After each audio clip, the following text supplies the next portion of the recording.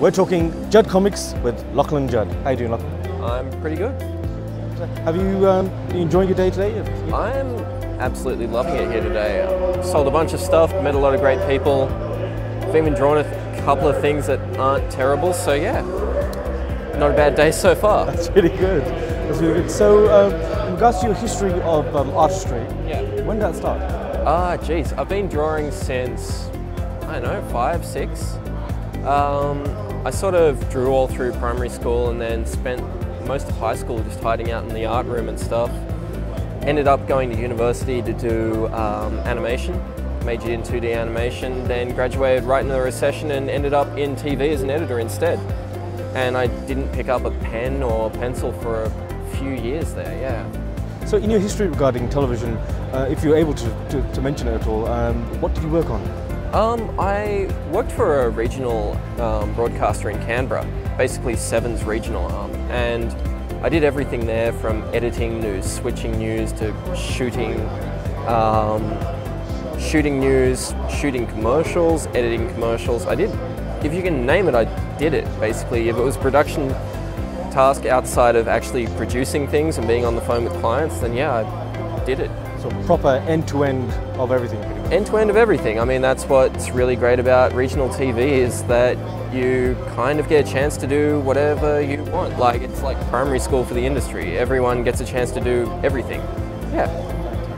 So moving on, what made you go back to the artistry and drawing? Okay, I graduated film school. I came up here to do afters stuff. And then I was working as a freelance cameraman, editor, and I was editing some terrible corporate video for this big accounting firm, and it was just full of, you know, synergy and wank words. It was just full of this corporate junk, and I'm like, just cheese, basically.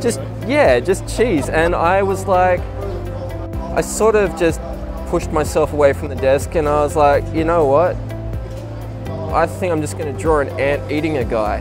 So I drew a spaceman getting eaten by a space ant and then posted that to Facebook, and a friend of mine showed that to a friend of his who ran a skate and lowbrow art shop down in Canberra, and she said it was pretty rad and that I should make more of them, and that if I made more then she'd maybe sell a few of them. So I was like, okay. And yeah, I started drawing for money at that point.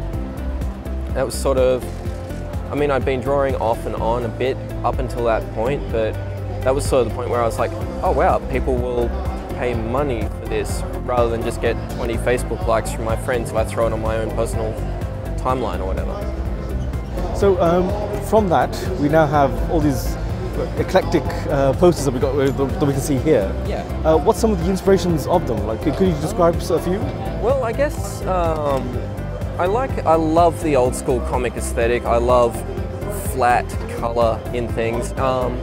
But I think that all stems from a childhood of, you know, my parents would always get me Asterix books and Tintin books, and when I was about 10, my older brother started introducing me to Hong Kong action flicks, you know, on VHS and stuff. Like, I was watching, you know, Jackie Chan's stuff just as people started to learn about that in the West. Like, my brother went away to uni and he learned about this stuff and brought it back, and I was watching John Woo's stuff, and you know, seeing Chow Yun-Fat leap through the air sideways, firing a Beretta in each hand, had like a big effect on me when I was 11. You know, it was about the coolest thing ever. And you know, everyone thought it was the coolest thing ever because it was, and then it got played out. But anyway, it was just great. And so that, and I guess a childhood and lifetime of, you know, pulp sci-fi and whatever I could get my hands on, that all sort of gets ground up and goes into these things. Been a big fan of exploitation cinema for a long time. So just absolute low rent, unworthy films, basically. Schlocky stuff, you know, stuff like Crank, Hobo with a Shotgun, if you want more recent examples, but even earlier stuff. There's an amazing movie that came out in the 80s called Street Trash.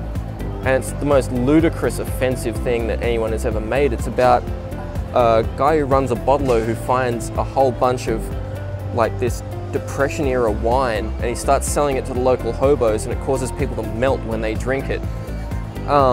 it's absolutely ridiculous. There's a scene where a guy is having a piss through a wall and a guy cuts his dick off and then a bunch of dudes play keep away with the guy's dick. It's ridiculous.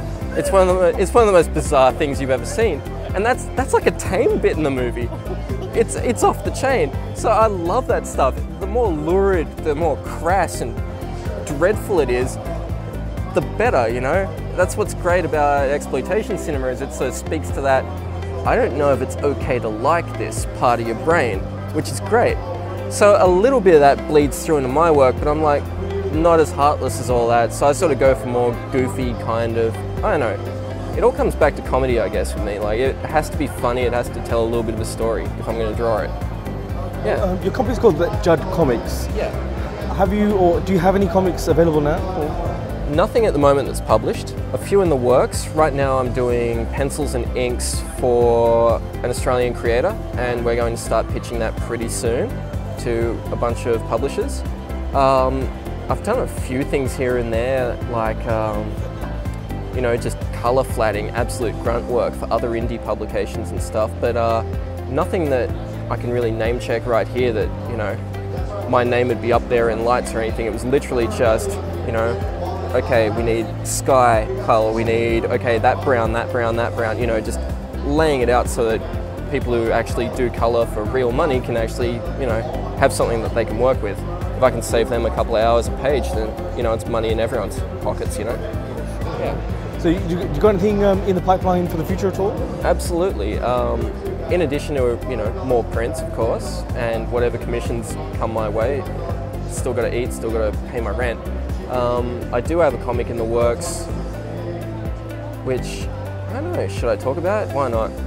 It's about a frat boy who finds a magic polo shirt mixed in with his dry cleaning by mistake.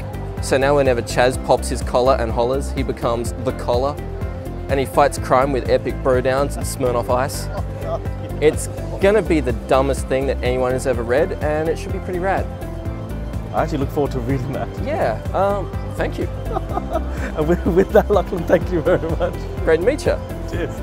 Thanks. No worries.